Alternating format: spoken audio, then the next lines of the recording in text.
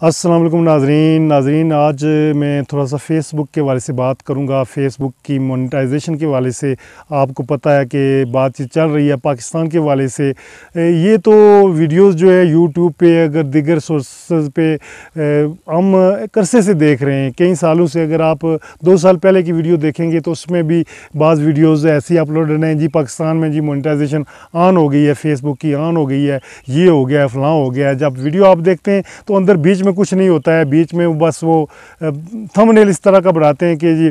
तो ऐसे ये पिछले दिनों में ही ऐसी कुछ वीडियोस गर्दिश कर रही हैं कि 2022 में जो है ना पाकिस्तान में फ़ेसबुक की मोनेटाइजेशन जो है ना ऑन कर दी जाएगी। तो मैं चूँकि पुरानी वीडियो देखता रहता था तो मुझे पता था कि यह इसी तरह से जो है ना वीडियोस बनती रहती हैं।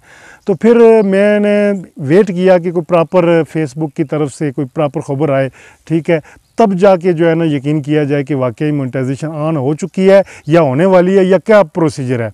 तो फिर मैं ये सुन रहा था जी बाज़ पेजेस को जो है ना ऑप्शन दे दिया गया है जी कि मोनेटाइजेशन जो है पाकिस्तान के अंदर जो है ना कुछ पेजेस को दी गई है, कुछ जो बड़े बड़े ग्रुप्स हैं उनको दी गई है।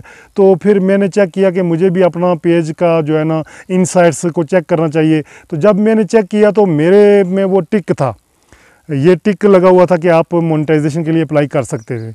लेकिन आपको पता है कि पाकिस्तान एलिजिबल कंट्री नहीं है। तो फिर मैंने सोचा कि वैसे ही मेरा क्राइटेरिया तो पूरा है, लेकिन शायद मैं अप्लाई करूं तो पाकिस्तान का ऑप्शन ही नहीं आएगा। जब कंट्री आपको सेलेक्ट करना पड़ता है तो पाकिस्तान का ऑप्शन ही नहीं आएगा। तो मैंने ट्राई की, मैंने कहा चलो देख लेते हैं, अगर आता है तो ठीक है, नहीं तो नहीं अप्लाई करेंगे। तो मैंने अप्लाई करने की कोशिश की है। तो जब कंट्री की बारी आई है तो मैंने लिस्ट देखी है तो पाकिस्तान का ऑप्शन आ रहा था, कंट्री पाकिस्तान में सेलेक्ट किया है। वो शायद चंद लोगों को, चंद पेजेस को या चंद ग्रुप्स को उन्होंने दिया हुआ है। तो मुझे भी खुशकिस्मती से अल्लाह के करम से जो है ना ये ऑप्शन मिल गया है और मैंने जो है ना मोनेटाइजेशन के लिए अप्लाई कर दिया है। अभी तक मेरी मोनेटाइजेशन अप्रूव नहीं हुई है, ऑन नहीं हुई है, कब ऑन होगी। लेकिन ये है कि ये बात सच है कि कुछ पेजेस को, कुछ बड़े बड़े ग्रुप्स को ये जो है ना ऑप्शन दिया जा रहा है।